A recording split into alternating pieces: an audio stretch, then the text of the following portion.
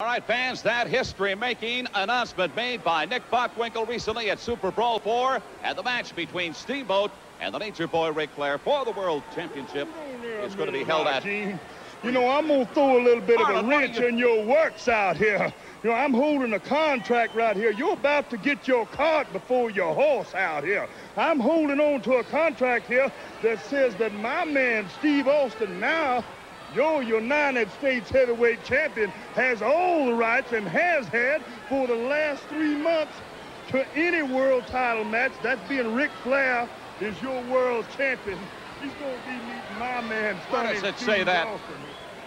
You don't bother with the papers here. I'm telling you that. I'm throwing a wrench into your works here, and I'm making it very clear. If there's going to be a world's title match, it's going to be between Steve Austin himself, my man, the United States heavyweight champion, and Ric Flair. Thank you very much, Colonel. Hopefully we'll have more on that later. Colonel Robert Parker. Stay tuned. We're going to be back after this.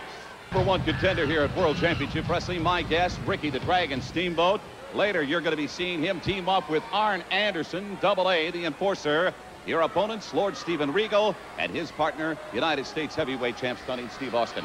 What about this opportunity at the Spring Stampede against Ric Flair for the title? Well, you know something, Mean Gene? I've been working on these negotiations for a year now, and several times they have broken down. I've had to go through a lot of red tape. I've even had to step on a few toes within the company to get to the status, to get me to that spot, that #1 contendership against Nature Boy Ric Flair, my good friend, currently the world's heavyweight champion at Spring Stampede. Just a second here, Parker. Here you go getting your cart before your horse again. I told you earlier, I got a contract right here that says that the United States champion will be meeting Ric Flair for the World Heavyweight Championship. I'm going to be showing it to somebody who has authority out here. I'm talking about Nick Bockwinkel. Let me say something to you. I don't have a problem with you, and I don't have a problem with Steve Austin.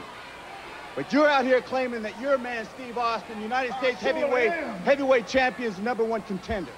Well, I'll tell you something, like Gene had mentioned earlier, we've got a tag match coming up. I've got Arn Anderson, the Enforcer. You've got your man, Austin, and he's got Lord Steven Regal. He wants to show me he's the #1 contender, but he can show me in about I think you're trying to you're pull going a to be fast seeing it. Good day.